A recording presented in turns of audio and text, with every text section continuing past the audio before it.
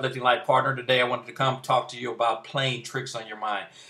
Because a lot of people will talk about what reality is, and it's funny to me because they're always saying, well, this is the way it is. Well, the way it is today is a result of the way people saw it yesterday. See, everything that we see today was created yesterday. It wasn't created today. It was created yesterday. It showed up today. So what people call reality to me, the reason that's funny is because if you continue to say this is real, as you call it, and that becomes your focus, tomorrow's going to look the same way. So when we talk to people about changing your perspective, writing it in a way that it's a positive outlook. I don't know why, for some reason, people think looking at things from a negative perspective is keeping it real. That always blows me away. I'm just keeping it real. No, you're not. You're just being negative. I'm going to write a story, and you guys know I talk about stories all the time. I'm going to write a story either way.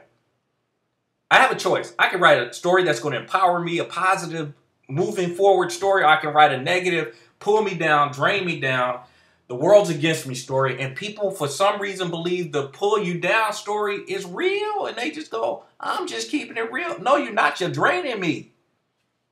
When I tell you to change the stories in an empowering way to move you forward, that's when people go, but isn't that playing tricks on my mind?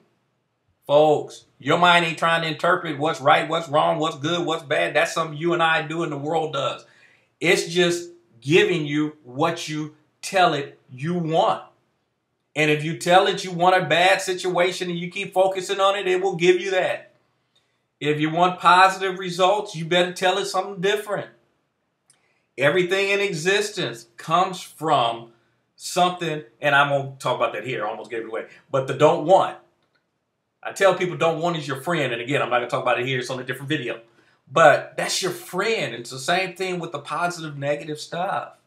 Folks, write empowering stories. You're going to make one up anyway. You might as well make one that works for you. But you know what's even awesome? It will draw towards you when you believe it. That's incredible. So if you want to call it playing tricks, play tricks. Bottom line is, write a story that's empowering so that that stuff will show up versus the other stuff that you keep speaking into existence and you just go, poor me.